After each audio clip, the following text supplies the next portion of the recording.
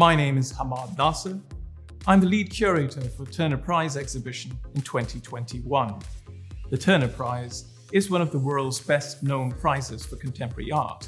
Its home is in Tate Britain in London, but every other year it travels to a different part of the country.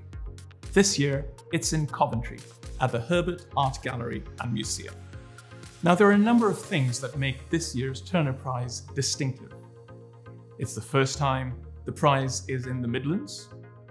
It's the first time instead of 4 nominees, we have 5.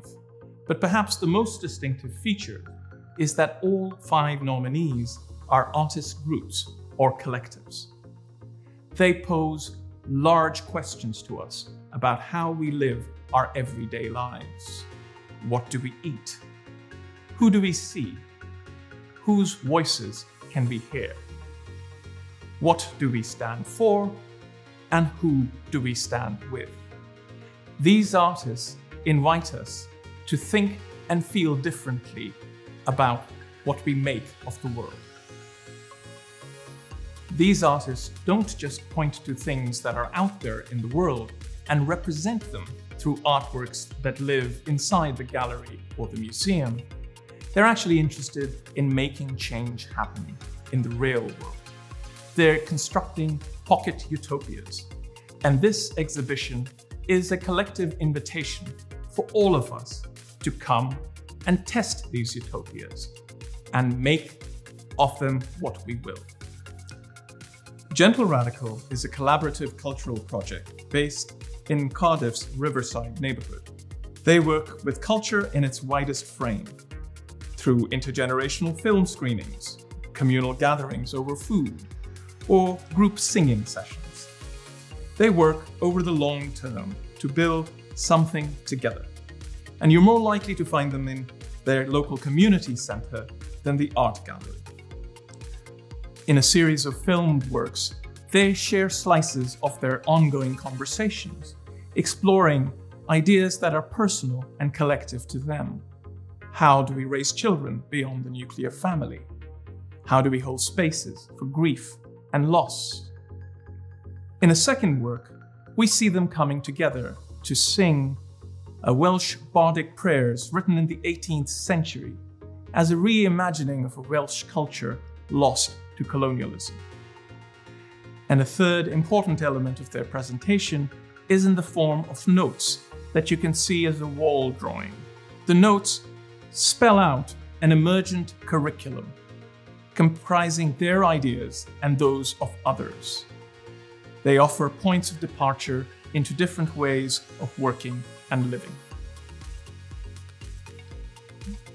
The Array Collective are a Belfast-based group of artists and activists, and you're as likely to come across their work in a protest, in a campaign, or public intervention as you are in a public art gallery. They champion issues ranging from reproductive rights to LGBTQI+ equality and language rights in Northern Ireland.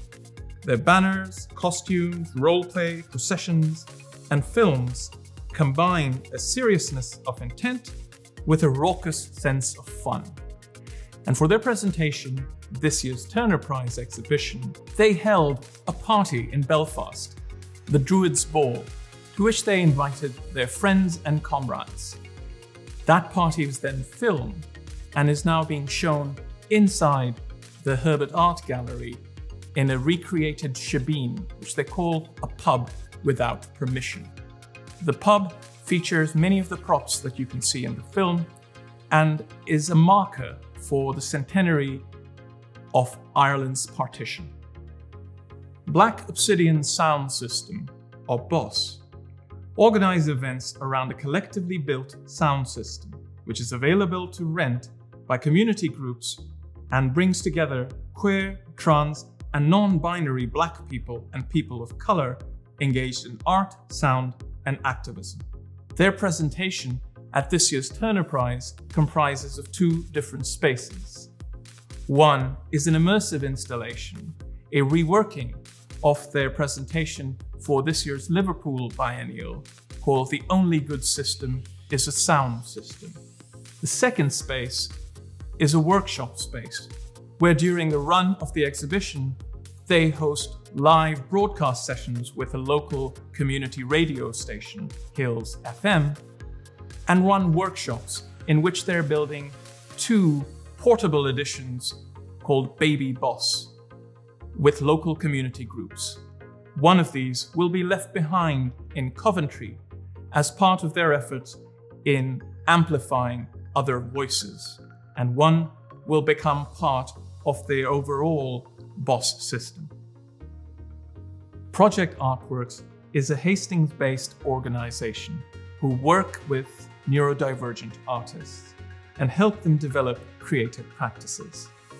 Their work is centered on creating a studio environment where a neurodivergent artist can thrive, and this often includes supporting the artist's families in navigating complex social care and health systems. Their presentation for this year's Turner Prize exhibition comprises 3 parts. The first is what looks like a conventional exhibition with drawings and paintings on the wall. The second is an open archive of artworks that have been produced over the last 20 years. The third is a fully functioning studio, where during the course of the exhibition, Project Artworks studio holders will be working in the studio space and holding workshops and conversations with local community groups in Coventry. For their presentation at the Turner Prize, cooking sections present Salmon, Traces of Escapees, an audio and film installation that explores the environmental impact of salmon farms in Scotland.